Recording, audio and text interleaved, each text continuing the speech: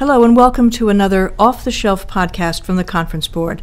My name is Rebecca Ray and I'm the Executive Vice President for Human Capital here at the Conference Board. I'm very excited to be here today with Ron Williams, who's the author of a brand new book on learning to lead. It's available in bookstores now, and I've spent some time really trying to absorb the many lessons that are in there, and I think this is going to be just a wonderful time together. You know, Ron Williams is best known for his leadership at Aetna, where he transformed a $292 million operating loss into a $2 billion in annual earnings. Ron serves as the chairman and CEO of RW2 Enterprises, and he also serves as a director for American Express, Boeing, and Johnson & Johnson.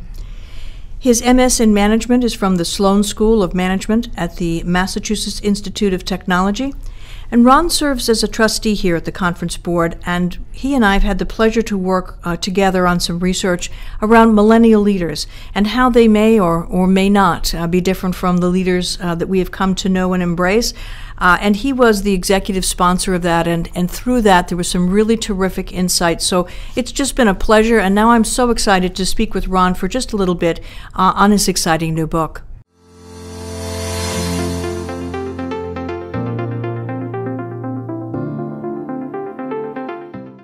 Ron, thank you so much for coming and spending a little bit of time with me today. This is all very exciting. Well, thank you for having me. It's a pleasure to be here. Well, thank you. And, you know, I think as I read the manuscript, there were so many things that I pulled from that, some of which I've heard you speak about in other settings, but so many of them were the very personal stories about your own journey. And yours is a very American story about aspiration, about dedication, about hard work, about making sure that every opportunity counted. And how would you respond to those who believe that it's no longer possible in America today? Well, one, I would say that they're wrong. I think that there is an enormous opportunity for individuals who want to transform themselves into leaders or improve their circumstances. And maybe we'll get a chance to talk about how I think they can do that. You know, the book is structured into 3 sections very consciously. The first section is really about leading yourself. And that section is really focused on the young person who really can't quite figure out where they want to go or how they can get there. And then the second section is really about learning to lead other people, and that's for professionals who've been very successful, but who all of a sudden find themselves not high-performing individual contributors, but now leading teams. And the final section is really about leading organizations, whether they be for-profit or not-for-profit, with the notion that there are certain things that only the CEO of the organization can do. You know, Ron, as I read the book, it is cleanly in 3 different sections, sort of stages of a career, and yet there are things that unite them, sort of connective tissue, if you will, that's throughout a leader's journey. Could you tell us a little bit more about that? Well, I would say that one of the things I learned in writing the book was to appreciate that connectivity, that it's not as if you go through a phase and you're done with those competencies and you move on to the next phase of your career. For example, when you become a CEO or a C-suite executive, it turns out that one of the single most important sections is the section on leading yourself. Because the higher you go in the organization, the less constraints you have, the broader the implications of your decisions, and the more you have to be thoughtful about all of your actions. And I think, you know, in that first section about leading yourself, great messages around self-control. I loved the section on assuming positive intent and how that serves leaders well, and continuing to improve on an interpersonal basis. You talked a little bit about knowing yourself well enough to determine if you're a SEAL or a sailor. So could you tell us a little bit about that? Well, I would talk about that. It's really a very important concept, but I would also stress that early in career, one of the most important ideas people need to commit to is a notion of being better. And I talk about it myself as an objective every year to be 15% better. And that's not because you can actually do that each and every year, but it requires enough self-reflection and self-awareness to really think about what do you really have to do to move in the direction of your goals. Now, Being a sailor or a SEAL is extremely important, and most of us think about Navy SEALs, and we have a sense that it's a very arduous training program. They commit to do absolutely heroic things. On the other hand, you can join the Navy and you can be a sailor, and you can have a great career. You are expected to perform certain duties effectively. But if you're a Navy SEAL and you spend all your time working with Navy sailors, you will be unhappy. On the other hand, if you're a sailor and they throw you into the Navy SEALs, you're going to be extremely unhappy. And so this whole notion is about recognizing what you want to do, what commitments you're willing to make to the organization and the projects, but also to recognize that throughout life, there are times you want to be a SEAL, there are times you want to be a sailor. And organizations have to recognize that people need the ability to move back and forth through those two different states. Well, that does require a reflection ability and also probably an evolved soul. And but I think I'd be curious to know how you can suggest to folks that they can determine whether or not they've made the progress that they aspire to. So if 15% improvement is the goal, how would they go about determining whether or not they'd hit it? Well, I think what happens is you have to really set very measurable and quantifiable goals. I'll give you just an example. When I was CEO of Aetna, one of the things that I set as a goal was to increase our global footprint. And we had been mostly a domestic company because healthcare is very unique to the U.S. and typically unique to the cultural and his historical legacy in most countries. But it was important that we move outside of the U.S. So I committed to do that. I spent a lot of time in India, in the UK, in China, trying to figure out what our strategy should be, what initiatives we should look at, what acquisitions we should make. At the end of that year, I asked myself, had I in fact achieved that particular objective? And I felt that we had. We had a clear sense of the capability.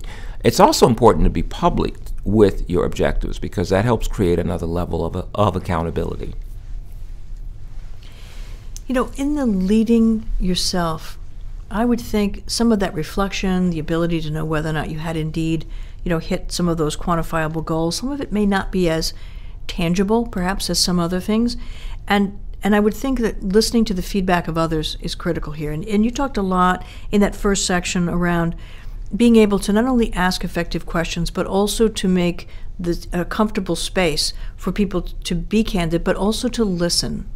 And that to me seems like just sides of the same picture, if you will. Would you speak to that? Yeah, well, I think I heard it best when someone said that we had two ears and one mouth for a reason, and that learning to listen, to accept feedback, to seek out feedback, and to create an environment, and in some sense, a group of advisors, of people who may have more experience that you can, and who can help you as you think about important decisions in your life. Self-awareness, understanding what you're good at, understanding what you're not good at, understanding what you need to improve at is fundamentally important, but you can't get there if you aren't open to feedback and recognize that people often have your best interest at heart when they give you things you might view as criticisms. Yeah, and I think it makes a big difference when people offer you feedback, which sometimes can be hard to hear. If they think that the person giving that feedback already has a relationship with someone, it's going to be seen through the lens of I'm there for you and I have your best interests at heart. And that to me then kind of sets up a dynamic where you can say a lot of things to someone because they know the framework through which you're coming. And I think that's why it's important to build this group of personal advisors, of people who you see regularly, you have trust and confidence in, they may all come from different perspectives, be further along in their career than you are, but who can really give you honest feedback. You may think something you've written is the absolute best thing you've ever written.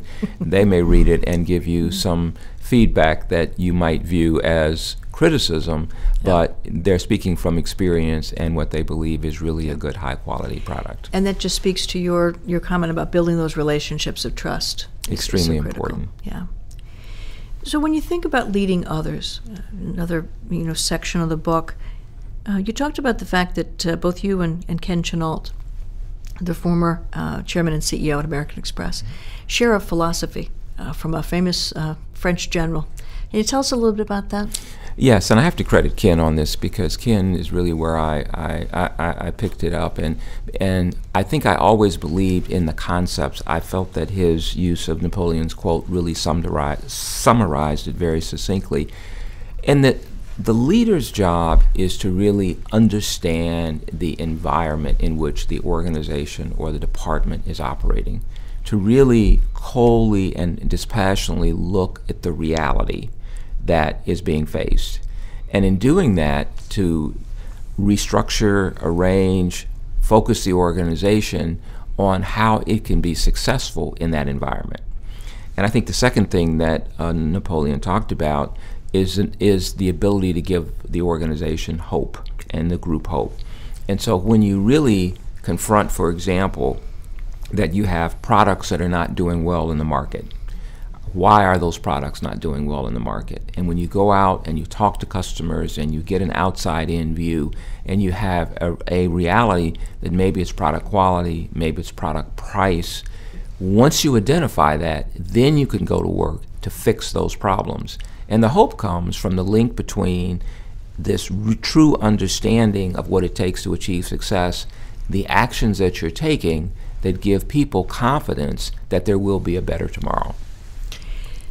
I think that's terrific. I'll probably steal that idea and just use the quote. But it seems to me that's not that dissimilar from the way you give performance feedback.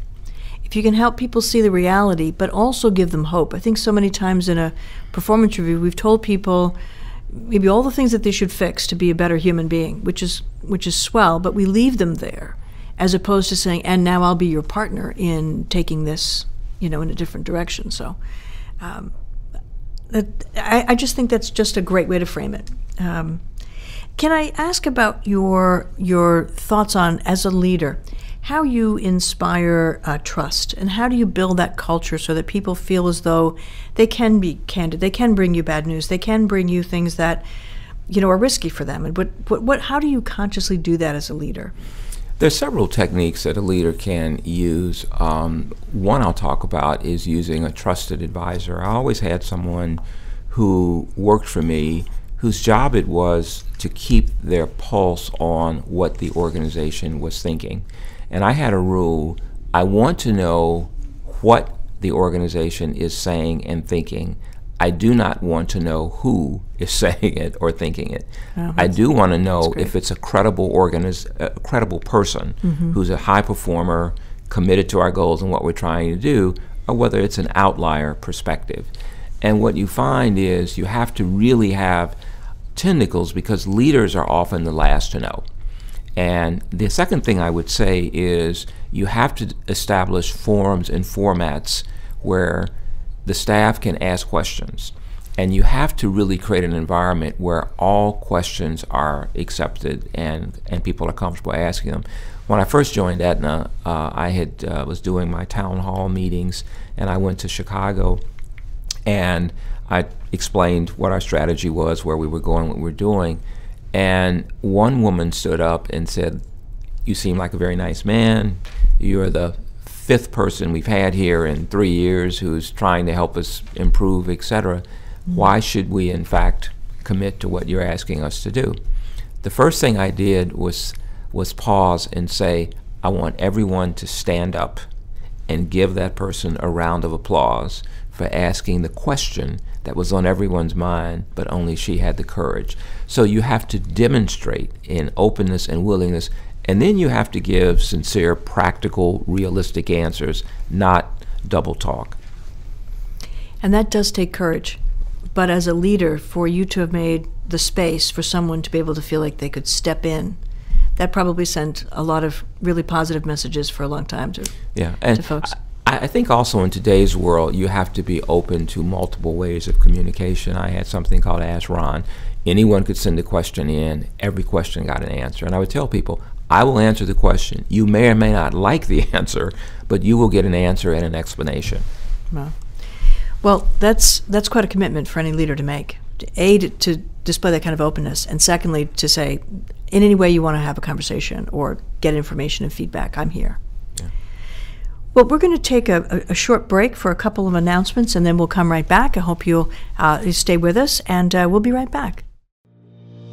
Looking for additional insights beyond this podcast? The Conference Board hosts an array of annual seminars and conferences on a wide selection of topics, ranging from engagement to strategic HR, talent management, leadership, and diversity and inclusion. Learn best practices from top companies and hear insights from renowned practitioners and thought leaders, all while having the opportunity to network and collaborate with your peers. For a complete list of our upcoming programs, you can visit us at www.conferenceboard.org/events.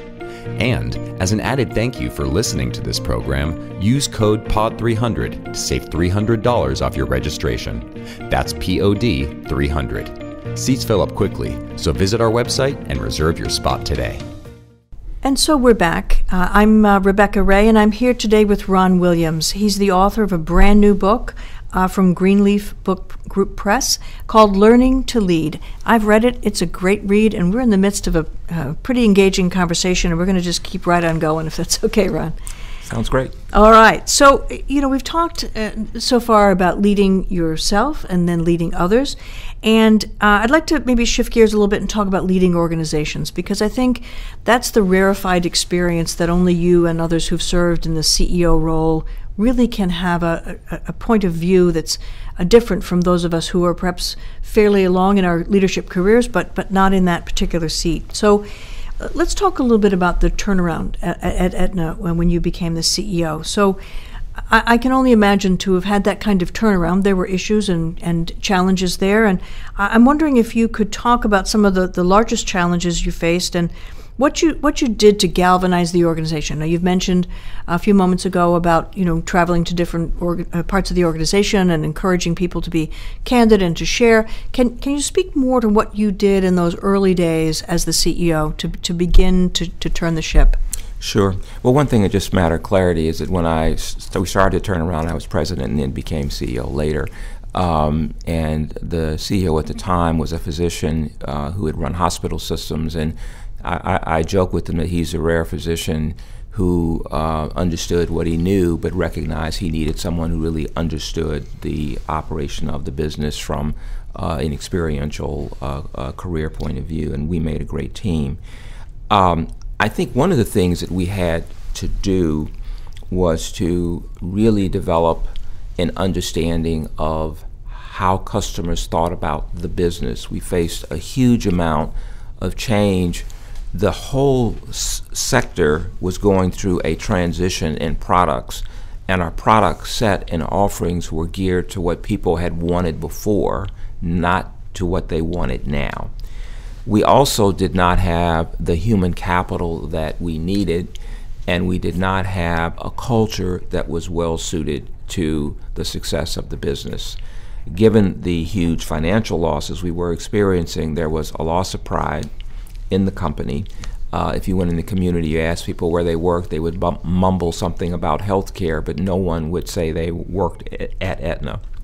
And I think what we had to do was really renew and create a culture for the company that was a positive, high-performance culture. And we spent an enormous amount of time doing that and creating that culture, and that culture really led to the support. It was a support mechanism that was empowered by what we call the Aetna Way, which were the values of the company, with very clear and explicit behaviors that were focused externally on our customers.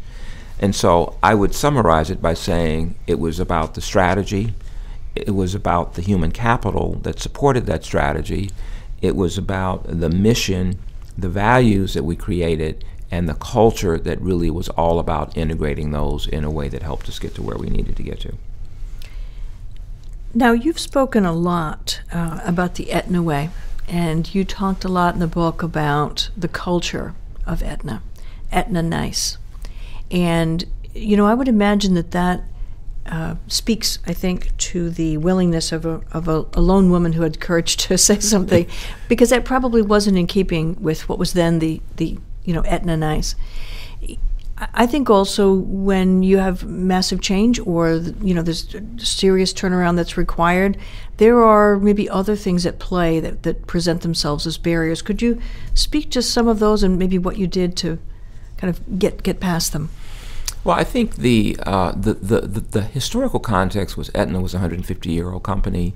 You joined out of high school and you worked there forever, and as long as you didn't do anything extreme, you were pretty much guaranteed a job. Sure. When significant issues were confronted, people found ways to not really address the issue, but just kind of make it disappear. So you'd come back and say, what happened to that project we committed to do? And the answer was, well, we're still working on it. Or it was all kind of, and the term was Aetna nice. So it was a huge cultural issue. The other backdrop of the company is the company had spent $9 billion on acquisitions. And so the company was now composed of individuals who'd come from 6 different entities. And when you ask people to tell you their background, the first thing they would say is, well, I'm from Prudential, or I'm from Nile Care, or I'm from this entity. Mm-hmm. And they didn't think of themselves as Aetna. So I think one of the things we had to do was to explain to them that our competitors were very focused on taking our customers, and they didn't care where you came from. That's right. And if we were going to win in the marketplace, we had to unite. And we had to unite behind focusing on meeting the needs of our customers.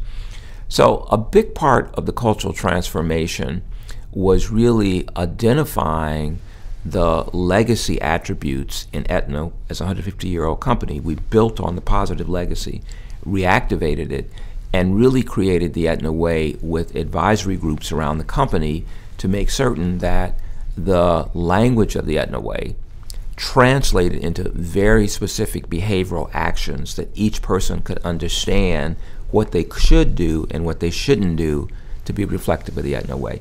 The other thing which I always stress to CEOs is I spoke to employees usually a couple hundred times a year, recognition events, conferences, things.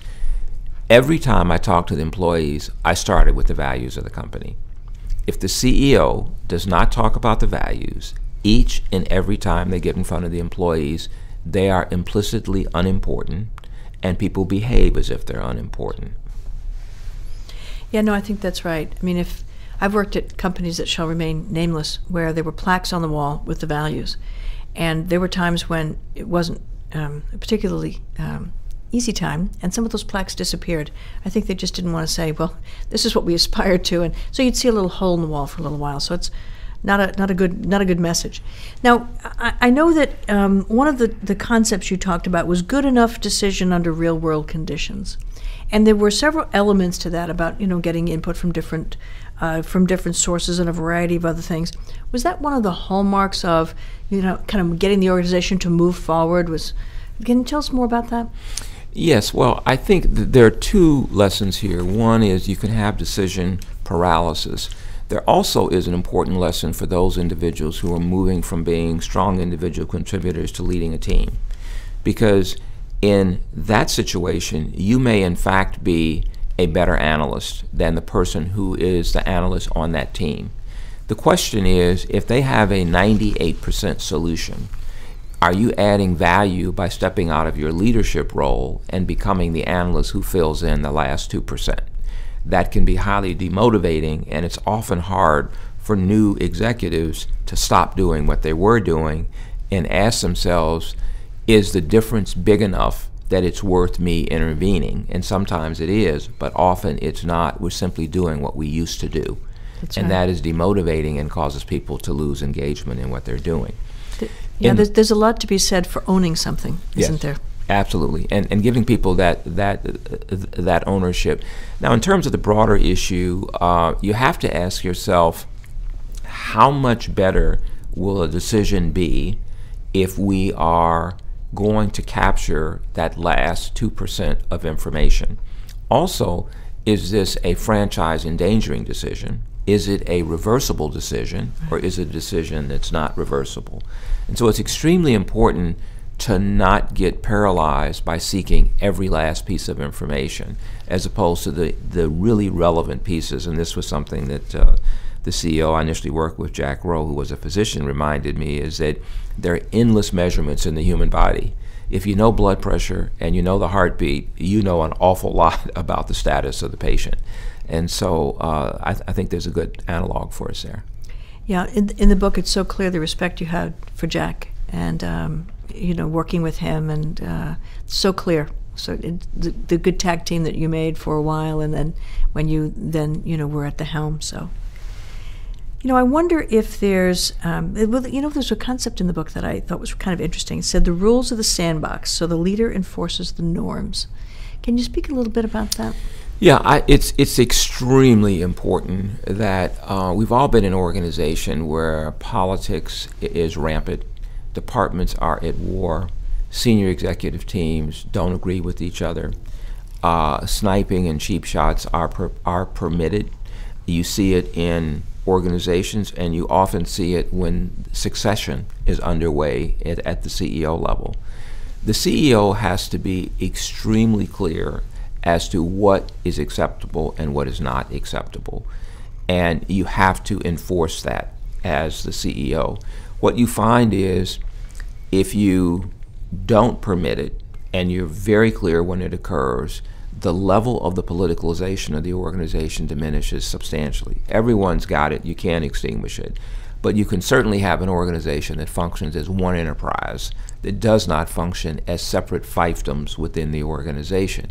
Because as the CEO, it really is your responsibility to guide the entire enterprise. And so the CEO has to really play a very, very active role and has to recognize that if the organization is not behaving that way, then there has to be action taken. And this is where this notion of having ways of getting feedback that help you determine whether what you think is happening is in fact happening. This is probably a good place briefly to just talk about culture again, because culture is not what the executive suite thinks it is. Culture is what the new employee learns when they go to lunch on the first day and they lean over to their coworker and they say, "Tell me how it really works around here." The culture is what that person says. And the job of the CEO is to align what they think it is with what that frontline employee is experiencing. And that's so true, because you can't fix the culture by working on the culture, right? The culture that you have is the net result of what you either have done or failed to do. And every organization has a culture, it just may not be what you aspire to. But that is so true. It's how things really work around here. Now, Ron, I know that you do a lot of work with CEOs and those who aspire to be CEOs. And I wondered if, do you see a change in the kinds of challenges that they're facing, or the barriers that they might encounter? Is it different now, or is it maybe the variation on a theme is a little different, but it's pretty much the same thing? What are your thoughts? Well, I think that there are new challenges that continue to evolve. There's always the challenge of doing today's business today and achieving the financial and customer satisfaction requirements to be effective in the market today.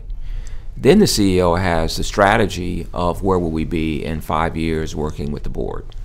Today we've added the whole question of employee engagement. Diversity inclusion is extremely important. It's a job half done. And diversity is about the composition of the workforce. Inclusion is about the culture and how the culture creates a welcoming environment. And CEOs now face the whole social media. We have the Me Too set of issues that have surfaced. And we have the fact that employees are often of different opinions about critical social issues that now are brought into the workplace that historically were not present there. And expect that CEO to have a point of view and to express it.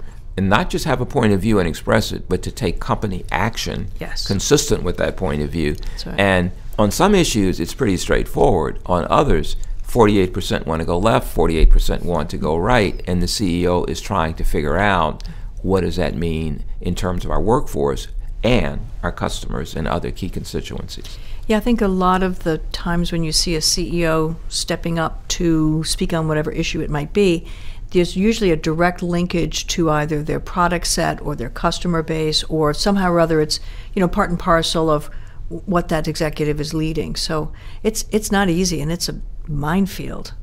Very much so. And I think it's an area where organizations are learning and feeling their way. And all of this is occurring while back to the core issues of the business doing well, creating the right human capital in that business. And I think that's another area where I think we've seen a lot of growth and evolution, is the C-suite really becoming much more involved, particularly the CEO, in recognizing that human capital is a true differentiator. Money is, in today's world, much more readily available than ever, and yet human capital is really the absolute critical element to win.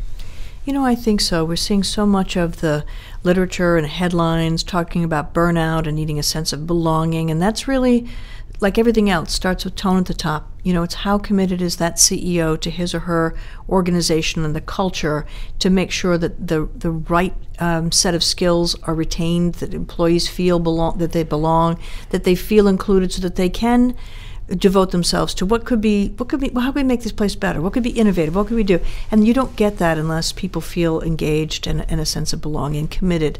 To your point earlier about not being as comfortable talking about which company they work for. Yeah. Well, I think that's very important. And while the C-suite and the CFO and the CEO can be very excited about the financial results, most people who work in a company, they want to do a good job, they want to buy a new washing machine, they want to send their kids to school.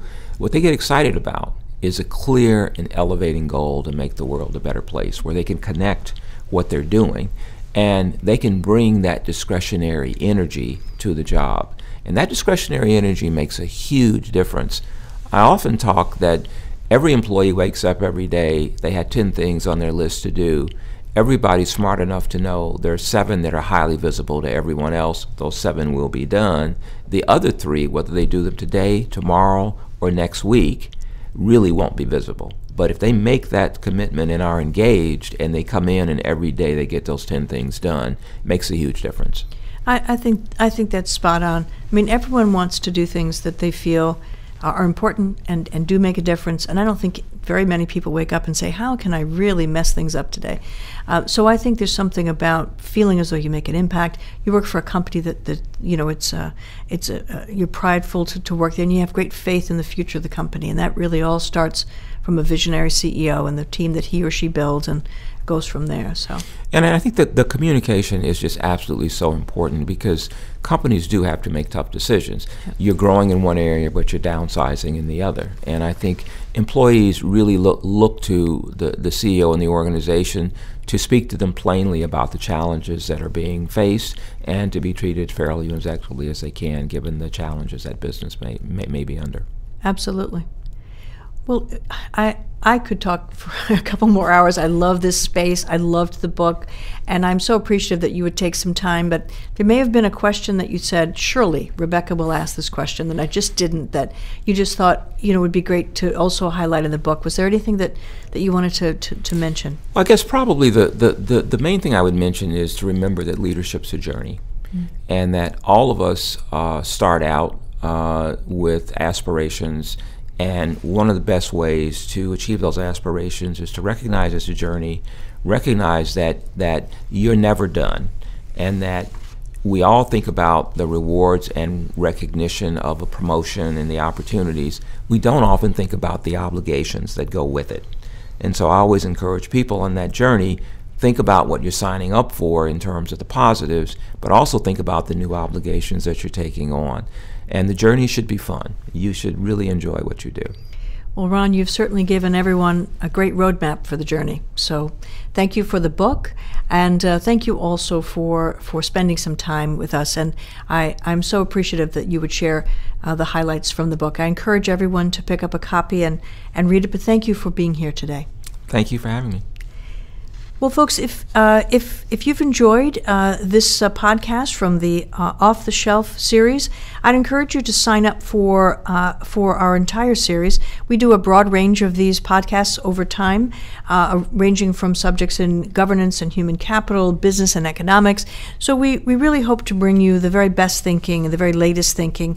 And just as a reminder, Ron Williams' brand new book, Learning to Lead, from Greenleaf Book Group Press, is available on Amazon and Barnes & Noble. And I would encourage you to take a look at this book because it's a great read.